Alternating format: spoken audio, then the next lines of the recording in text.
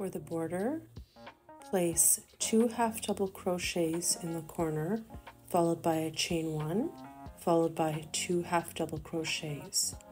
Then proceed with 1 half double crochet in each stitch on the side. That will equal 9 half double crochets, and continue the same way all the way around.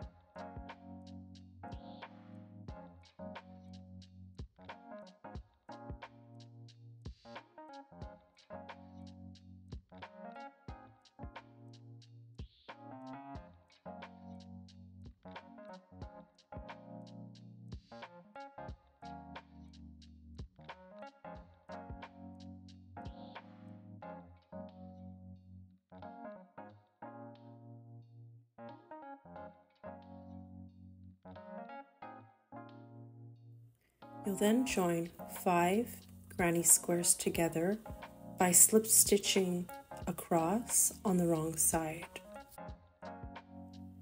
You will finish with having 2 rows of 5 granny squares each.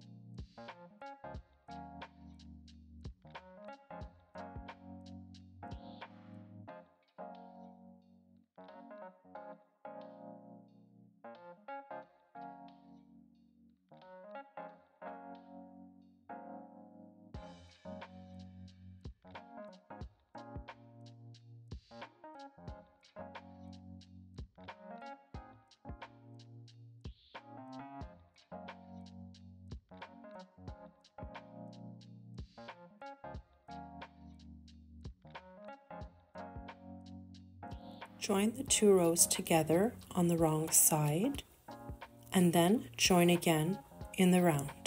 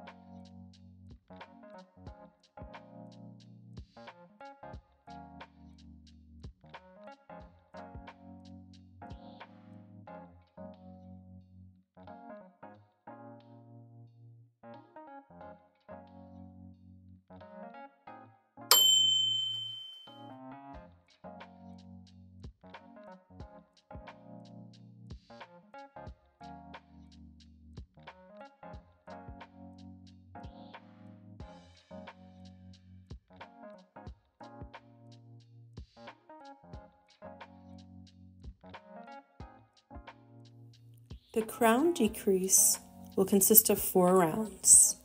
Round 1, chain 1, 1 single crochet in each stitch of the granny square. When you get to the corner, single crochet 2 together. Repeat that around. For round 2, chain 1, 1 single crochet, and single crochet 2 together around. Join at the end. For rounds 3 and 4, you'll chain 1 and single crochet 2 together all the way around. You'll leave a tail to weave the top closed and secure. The crown will be slightly longer than demonstrated in the video. However, if you want a shorter crown, complete round 1 and then rounds 2 and 3, you will just single crochet 2 together all the way around.